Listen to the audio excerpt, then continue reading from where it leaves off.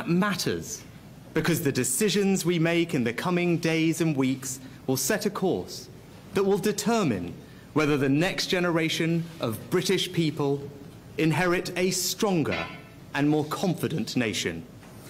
The Conservative Party was elected with a large majority, so it falls to us to decide who carries the flag forward in this Parliament. But it is not a decision that should be made behind closed doors with no input from the public. From the beginning, I wanted this campaign to be more than just a case for my leadership. I also wanted it to be a moment where the party and the country came together. Before I talk about the campaign, I want to say something about how we got here. I want to talk about Boris Johnson. As candidates to replace him, we owe it to the British people who elected Boris as Prime Minister in 2019 to explain why he is leaving office. There is something wrong about a process that sees a sitting Prime Minister replaced while the people doing the replacing pull the curtains and act like it's nobody's business but theirs. It's everybody's business. So let me tell you how I see it. Boris Johnson is one of the most remarkable people I have ever met.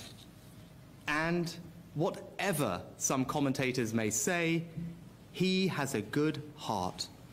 Did I disagree with him? Frequently. Is he flawed? Yes. And so are the rest of us. Was it no longer working? Yes, and that's why I resigned. But let me be clear. I will have no part in a rewriting of history that seeks to demonize Boris, exaggerate his faults, or deny his efforts. Yeah.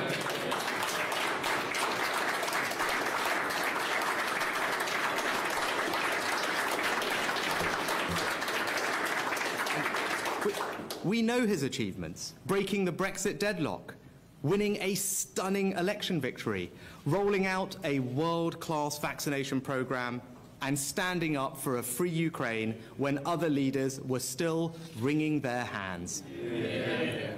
Some people might advise that I should avoid saying all of this in case it alienates people, but that wouldn't be honest. If telling you what I think, positive and negative, costs me the leadership, so be it. Since I declared a few short days ago, the response has been, well, overwhelming, beyond my imagination. Thousands of volunteers have reached out to join our campaign because they have heard a message of change. I'm running a positive campaign focused on what my leadership can offer our party and our country. I will not engage in the negativity that you may have seen and read in the media. If others wish to do that, then let them. That's not who we are. We can be better. Yeah.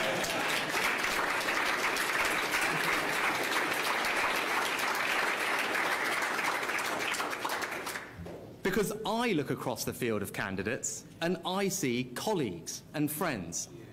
I see people I admire and respect, people with exceptional qualities.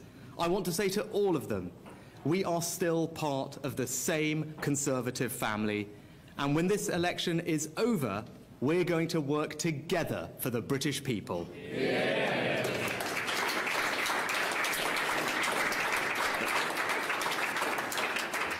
But before that, we have to resolve some disagreements, incredibly important disagreements, about the nature and depth of our challenges that the country faces and the right response to them. A pandemic that all but broke the world economy, a war in mainland Europe, and most visibly at home now, a global spike in inflation that has risen to levels not seen since the 70s and 80s. When confronted with challenges so fundamental, the right place to start is with your values. And my values, traditional Conservative values, are clear. Hard work, patriotism, fairness, a love of family, pragmatism, but also an unshakable belief that we can build a better future.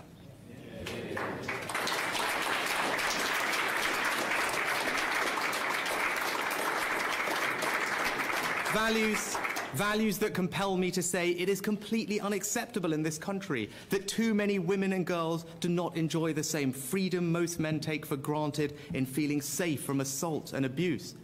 That our natural environment is an inheritance we preserve and protect for future generations. Yeah. And that at a time of rising global instability, we have a responsibility to the world to provide leadership. That is why, as Chancellor, I prioritised record funding for the armed services, who represent the best of our country and do heroic work. Yeah.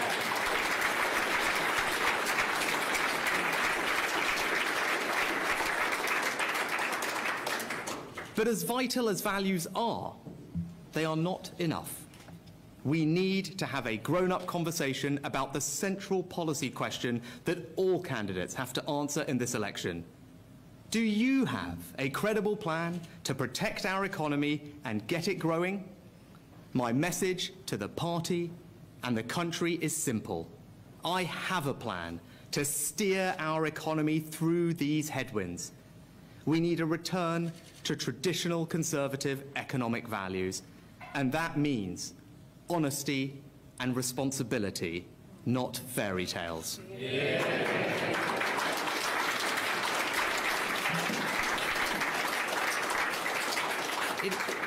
It is not credible to promise lots more spending and lower taxes.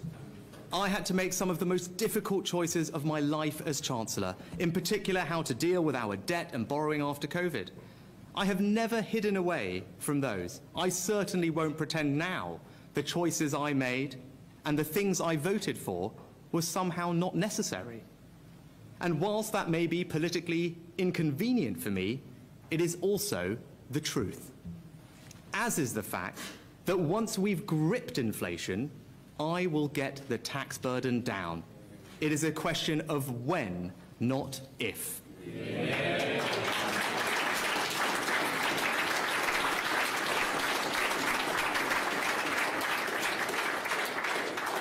And I will achieve this because I have a clear plan to get our economy growing quickly. We need to implement the radical reforms I set out as Chancellor to the way businesses are taxed, to make our country the best place in the world, to invest more, train more, and critically to innovate more.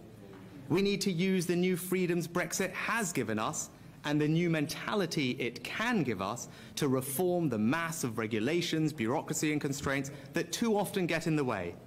We need to build a new consensus on people coming to our country. Yes, to hard-working, talented, innovators, but crucially, control of our borders. And we need to transform the performance and productivity of our public services by integrating technology, empowering good leaders, and caring much more about what actually works than what sounds good. I believe we can build a better, smaller, 21st century government that helps to support growth and countries around the world seek to emulate. Now, if we do all of this, we will get our economy growing quickly again, not just for a short burst, but sustainably for generations to come. This is the surest path to tax cuts that work, to keeping our schools and NHS strong, to properly funding our armed forces and keeping our country safe. So that is my plan. Tackle inflation, grow the economy, and cut taxes. It is a long-term approach that will deliver long-term gains for families and businesses across the United Kingdom. I am prepared to give everything I have in service to our nation, to restore trust, rebuild our economy, and reunite the country. I want to have a grown-up conversation where I can tell you the truth. A better future is not given, it is earned. That is why I am standing to be the next leader of the Conservative Party and your Prime Minister. Thank you.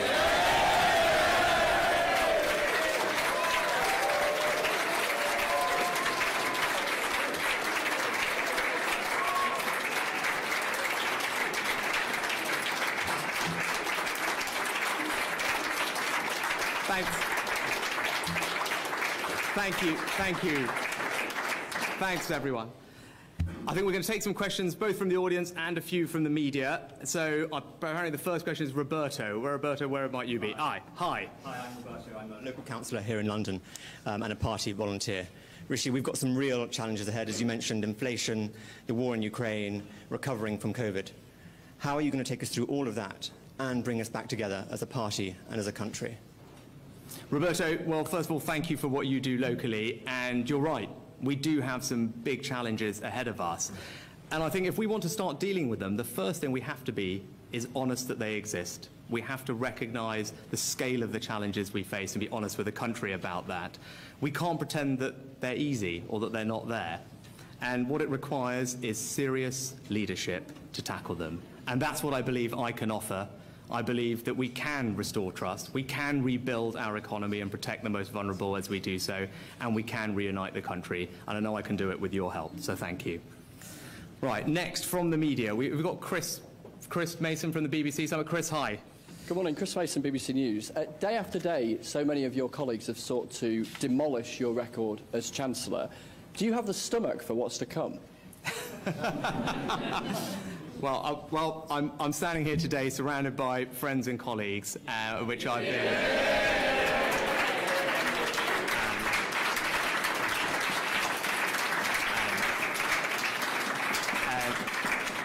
And Chris, that's what gives me the optimism, the confidence to do this. I want to run an entirely positive campaign. As I said in my speech, I have enormous respect for my colleagues, my friends who are running in this contest. And most important thing to remember is we're all part of the same Conservative family. And when this is said and done, we're going to come together and we're going to get back to serving the British people. And I'm looking forward to doing that with them. All right, next. We got Carl from ITV. Carl, where are you? I'm going to go next. Right, is that okay? Carl, there you are. I'm coming to you, Beth. I'm coming to you. Don't worry. Rishi, you've painted a picture of yourself as being as loyal as you could have been to Boris Johnson. But really, if you didn't believe that you were less flawed than Boris Johnson, you wouldn't be standing here, would you? Can you just spell out why you thought it wasn't working and you had to quit? Well, Carl, you would have seen my resignation letter where I explained that, but it wasn't an easy decision. It was an incredibly difficult and sad decision because I've worked closely with Boris and loyally for almost 2.5 years. And when it came to it, though, as I've said in my letter, there were just some things that were becoming too difficult for me to keep working with him on. But you heard what I said in the speech about my views on Boris, and I meant them 100%. But you suggested that he was no more flawed than anyone else. Is that what you believe? I think we're all flawed. I think there's not a single leading politician who can stand here and say that we're perfect. All of us have our strengths and weaknesses, and our job is to talk about what we can offer the country as candidates, positively and optimistically. That's what I'm doing today. I'm sure my colleagues will do the same. As I said, we're all part of the same family. We should be proud of the things that we've done that have made a difference to this country. I am. I'm proud to have been part of a government that did all those things that I talked about, and I'm proud that the Prime Minister provided the leadership to do those things. Go on, Beth. Here we go. My turn. Okay. Thank you. Rishi Sunak, you've just stood here and said Boris Johnson's a remarkable person. You don't want history to demonise him. But the fact is that the party's just ousted him on the basis of conduct, probity and causing division. And here you are. And I have to put it to you that you have a police fine over Partygate, and there have been questions too over your very wealthy family avoiding paying millions of pounds in tax due to your wife being a non-dom taxpayer. Now, that, I know, arrangement has changed, but that was until very recently. And I have to say you're an utterly corrosive figure in the parliamentary party for a big chunk of it. So I put it to you. I'm sorry, but there are many in the party that do not want you to be Prime Minister. You know that. So I put it to you that you're not a clean start, that you might be more of the same. Well, Beth, look, thank you for the question, and I think it's important that we do, whoever wins this election, does restore trust, because trust has been broken, and we need to rebuild all of that with the country. That's why it's something that I'm keen to do as leader, and I think I can do that, and it's about the conduct of government, which is important, and you can expect that that's the kind of leadership I'll provide. But, with regard to the parliamentary party, you can look around, you can see who's here. What has really humbled me and given me an enormous amount of encouragement is the breadth of support from people it's from all wings of the party, it's from all regions of the party, and that's why I believe I'm best placed to bring the party back together, but also reunite the country, because ultimately that's the most important thing. We want to bring the country together, and I believe I can do that.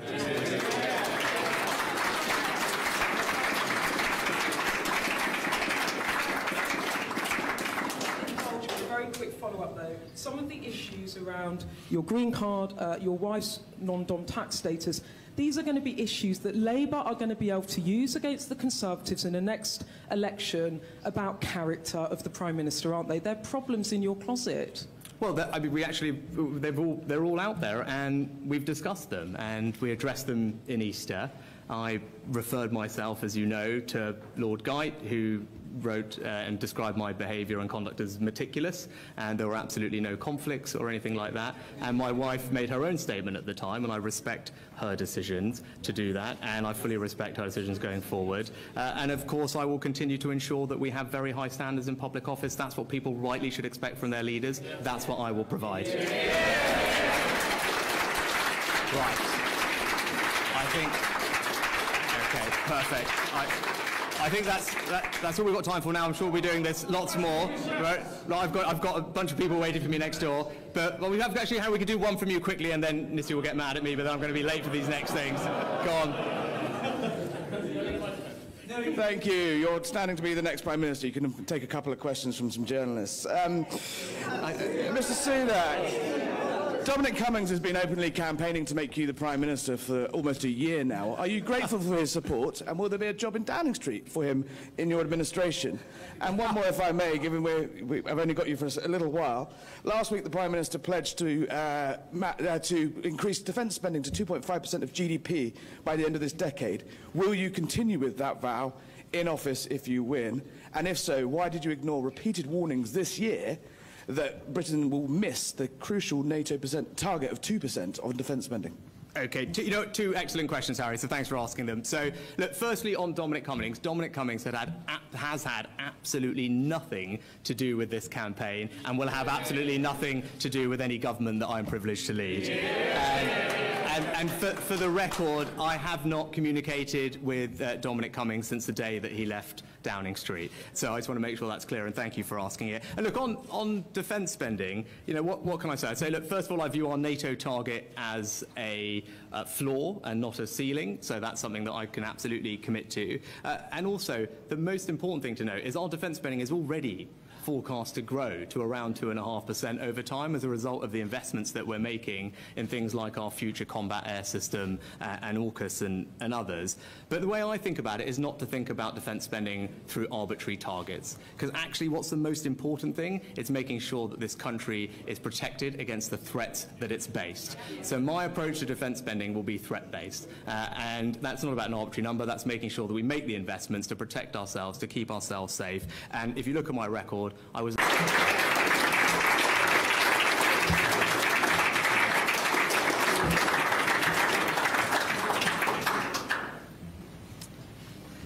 We need to have a grown-up conversation about where we are, how we got here, and what we intend to do about it.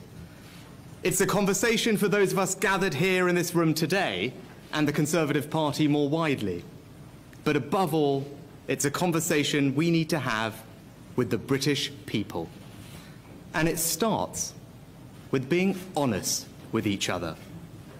That matters because the decisions we make in the coming days and weeks will set a course that will determine whether the next generation of British people inherit a stronger and more competent